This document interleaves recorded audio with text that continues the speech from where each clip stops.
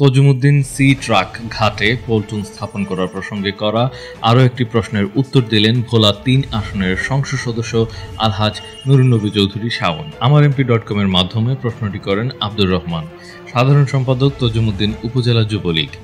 এমপির কাছ থেকে উত্তর সংগ্রহের প্রক্রিয়াটি সম্পন্ন করেন আমারএমপি.com এর অ্যাম্বাসেডর সাদের হোসেন রাহিম ও নজরুল ইসলাম শুভরাজ। ধন্যবাদ।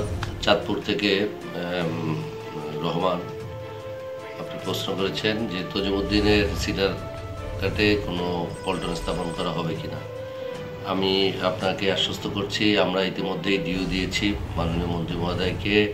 মন্ত্রী মহোদয় নির্দেশ দিয়েছে পল্টন আশা করি খুব শীঘ্রই আমাদের সিডার ঘাটে একটি পল্টন আমরা স্থাপন করতে পারবো এবং জনগণের দুর্ভোগ আশা করি তাতে দূর হবে।